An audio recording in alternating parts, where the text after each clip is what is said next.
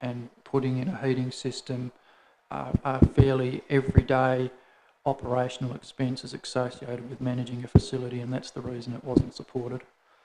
Thank you. So I will just speak as briefly as I can. I will be voting for this because obviously I don't want to deny, anybody these vital community grant funds. But I have raised, and I'll raise again, the urgent need for us to rectify the situation where the grant total is currently at $40,000 for the financial year. It used to be $60,000 and it needs to return to $60,000 because we're oversubscribed, and there are terrific community organisations who are missing out on funds simply because it's such a competitive process now.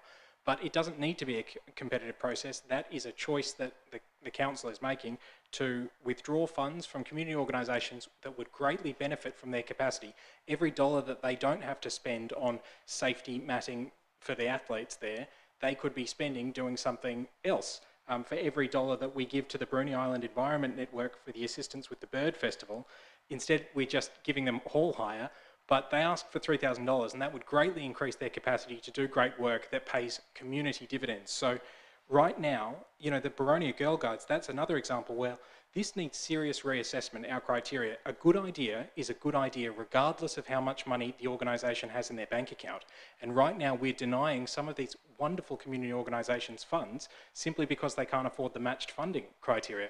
Well, there's an example of where the criteria needs to change, because we, the council, are a service delivery organisation, and we need to be providing capacity building for these amazing community organisations. They're run by volunteers who go over and above beyond the call of duty, and we should be encouraging them as best we can with adequate resourcing. Something else, the example of it's operational in nature so we don't fund it. Well, let me read out, the Kingborough Community Missions project was a short-term food relief for disadvantaged people in Kingborough, and they didn't get any money.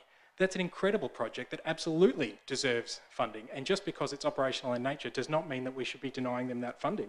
The South East Tasmanian Aboriginal Corporation wanted assistance with their Healing Country Festival on Bruny Island, and we've given them money this time saying that it's on the proviso, on the understanding that it's once-off support, because we don't support operational things.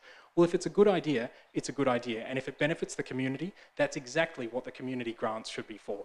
So we need to immediately, as a council, rectify this situation, increase the community grants to 60,000, increase the amount of the quantum that people can apply for, the minimum and maximums, and reduce the red tape when people apply, so that if you've already got a relationship with the council and we know that they're an established community organisation that does great work, you should have an easier pathway to getting grants. Right now, the criteria are too strict. They are not sufficient, the amount of money that we're providing, and as a result, we've got this highly competitive grant round, which leaves some community organisations who are doing good work out in the cold. We absolutely must do better than that. Before I finish, I'd just like to say thank you to all these community organisations for the work they do, and the people who put in so many hours to make our community a great place to live. I have the utmost admiration for them all. Thank you.